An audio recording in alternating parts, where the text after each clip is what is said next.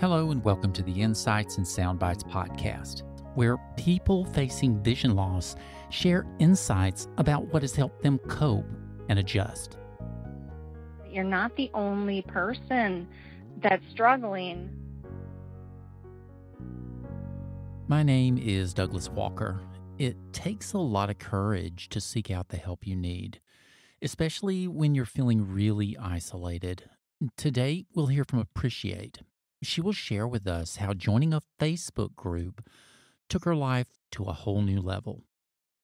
I am Appreciate Wellspring. I'm originally from Minneapolis, Minnesota, and I've just recently moved. I'm in Tennessee right now. Lost my vision in 2019.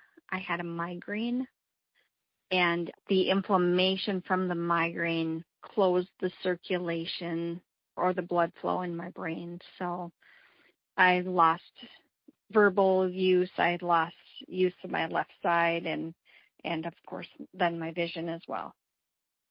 There's a group of friends on Facebook. It's called the International Blind Cafe.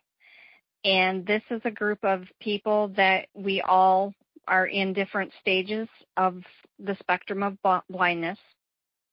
But this group has been instrumental as well, like to healing and knowing that you're not the only person that's struggling with not wanting to be seen when you're eating, or the feeling when you use your white cane.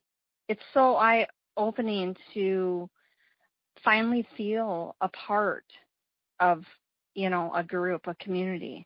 Because at the very beginning, when you're going through this alone, and it's great to have this community of people that they're in my background and they're like cheering me on, like, go, go, go. Was there something that someone said to you or something that happened along the way that made all the difference in the world in helping you adjust to living with vision loss? We'd love to hear from you.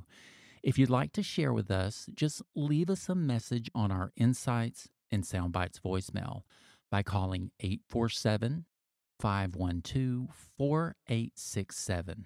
Or you can use your smartphone or computer and email us a recording to podcast@hadleyhelps.org.